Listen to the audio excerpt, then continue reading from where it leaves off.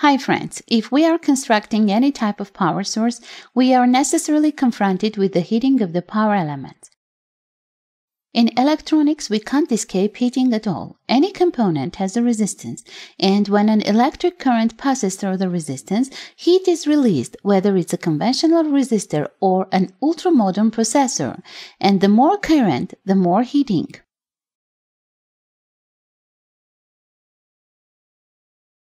Heating leads to a decrease in the efficiency of the device and deterioration of all characteristics. Of course, heat should be removed in the most effective way. In the modern world, there are several ways of fighting against heating: passive and active cooling, or their hybrid. Passive cooling is a conventional radiator. Cooling here occurs naturally. In active systems, fans are used to forcibly remove heat through directed flow of cold air or blowing out warm air. The third method is superconductors. It's a material that has zero resistance, and therefore the current will not cause heating. But the problem is that the substance passes into a state of superconductivity at very low temperatures, close to absolute zero, or minus 273 degrees Celsius. Now, scientists have achieved great breakthroughs in the area and may soon be appearing new materials that will be in a state of superconductivity at room temperature. The introduction of such materials into industry will be the beginning of a new era. Now, let's go to the point. The cooling fan in the active cooling system makes noise and takes some energy, so it is desirable that it turned on only when necessary. It must blow out warm air and then turn off again. For this purpose, the systems of thermal switches and temperature controllers are used. The simplest and most accessible options we will consider today. The first circuit is built on a single transistor. The temperature sensor is a thermistor with a negative temperature coefficient, or NTC. That is, when it is heated, it reduces initial resistance.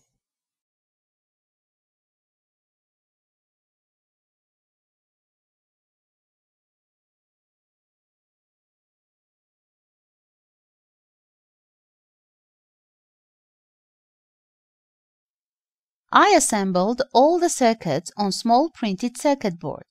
Due to the small number of components used, you can do without a board, but when dealing with more complex circuits, you can't do without a PCB, and our constant sponsor GLC PCB will help you in this difficult matter. This is a huge factory specialized in the creation of printed circuit boards of any complexity, and the highest quality, with prices starting from $2 for 10 pieces. Very soon, we will show you all the production process in detail. The link to GLC PCB will be found in the description under the video. Together with a variable resistor, it forms a voltage divider. By changing the resistance of these resistors, we can shift the operating point in one direction or another. One of our resistors reduces its resistance when heated. When the resistance becomes smaller, the transistor will become more opened. By rotating the variable resistor, we can change the bias voltage, thereby forcing the transistor to work when we need it. Let it be 100 degrees Celsius. Heat the thermistor up to 100 degrees. Instead of a fan, I connected a small light bulb for clarity. Slowly rotate the slider of the variable resistor and stop abruptly when the lamp lights up. We are waiting for the temperature sensor to cool down and the lamp goes out. Then we again heat the temperature sensor to 100 degrees to make sure the correct setting.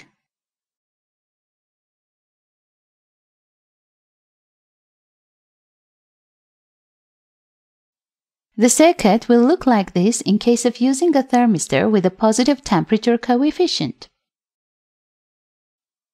For the most accurate tuning, I highly recommend using multi-turn trimmer resistors.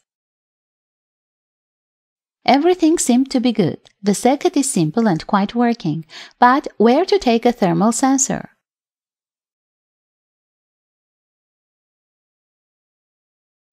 The required thermistor can be found on the control board in the laptop battery.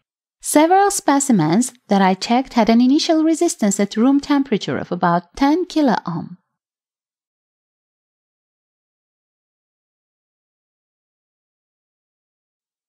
In front of you is germanium diodes. They are many years old. The germanium technology has remained in the past because of significant shortcomings and high costs. One of these drawbacks is strong temperature dependence. By connecting the germanium diode to an ohm meter, we see the initial resistance at room temperature. The temperature of our body is enough that the resistance of the crystal starts to drop sharply.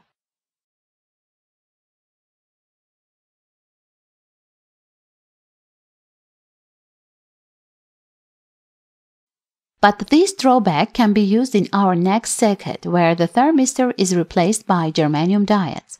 Several parallel connected diodes will allow for more extensive monitoring of the heated area, but you can also use only one diode. The principle of operation of the circuit doesn't differ from the previous. If there are no such diodes, it doesn't matter. I am sure that many have low-power germanium transistors. They can also be used as a thermal sensor.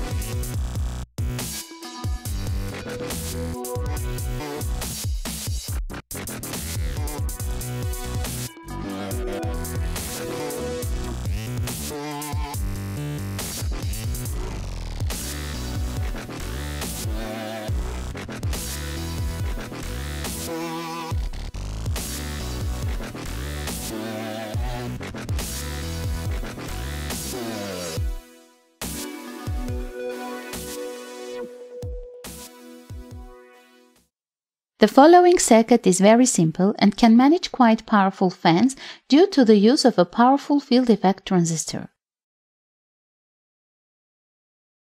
The range of supply voltages depends solely on the field effect transistor used, but you shouldn't abuse this moment, as for the most FETs, the average admitted gate voltage is about 12 volts.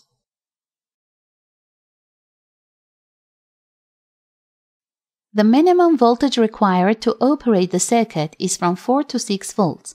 It must be sufficient to operate the FET. This video has come to an end. Links to buy components and ready-made thermostats you will find in the description. There also will be a link to the archive with all the circuits and printed circuit boards. On this, I say goodbye. Until new meetings. With you, as always, was Kasyan TV.